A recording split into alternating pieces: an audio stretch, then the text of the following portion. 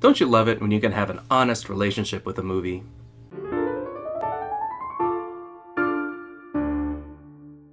This movie doesn't lie to you. It doesn't pretend to be anything it's not. It doesn't try to have a message, no moral to the story. There's barely a story. It gives you what it promises. The trailers are pretty on the nose. It says, hey, this is action. This is violence. This is crank.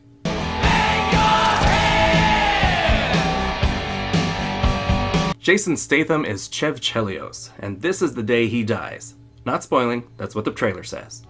My name is Chev Chelios, and today is the day that I die. See? He wakes up and discovers he's been poisoned. Why? Doesn't matter. The poison is a special Chinese concoction, meaning, and that's killing him slowly.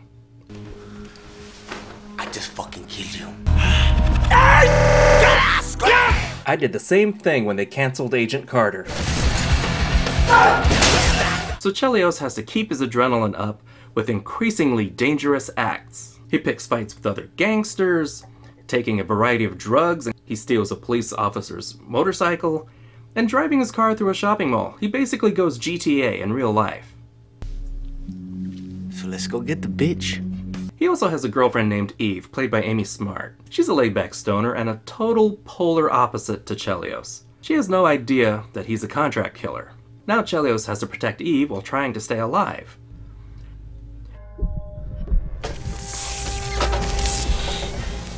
In the closest thing to an emotional arc this movie offers, Chelios tells her the truth about his profession, and he was willing to give it up to be with her. I kill people. Aww. Before things get too sappy, he has public sex with Eve, who says romance is dead. What follows are more fights, shootouts, and craziness. He puts Eve someplace safe and advances to the next level. Chelios also starts a gang war and goes after Verona himself. This leads to a fight in a helicopter. After some struggle, Chelios manages to pull Verona out of the helicopter and, while midair, chokes a bitch. But this looks like it for our hero. While falling, Chelios calls Eve on his cell phone to apologize for not coming back. Hey, doll. Looks like I lay you down again. It's actually a little sad, and this is gonna hurt. Chelios finally comes to a rest. Is he dead? What do you think? Yes, they made a sequel. Chelios is an unstoppable machine, fueled by rage and adrenaline. I know I talked about superhuman movie heroes that kill the drama, but even with all the fighting, survival, and mayhem, he's still dying. And what's more human than that? But it kind of fits in with this hyperactive reality. Eve is a supportive girlfriend who even helps out. The relationship is actually pretty sweet. Direction is frantic and fast-paced. At times, it's so mean-spirited and over-the-top, I can't help but laugh. God, what does that say about me? The entire movie plays like a video game. The metaphor isn't lost on the opening credits. He plays a level, gets power-ups, health kits, and goes on to the next level.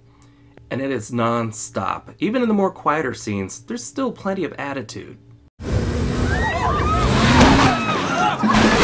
And there's plenty of cartoony, over-the-top violence. So don't hate on the turn-your-brain-off type of movies. They have a place.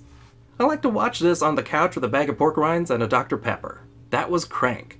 3 out of 5. If you like this review, feel free to give a thumbs up, subscribe, you know you want to. This is theNewBee, thanks for watching.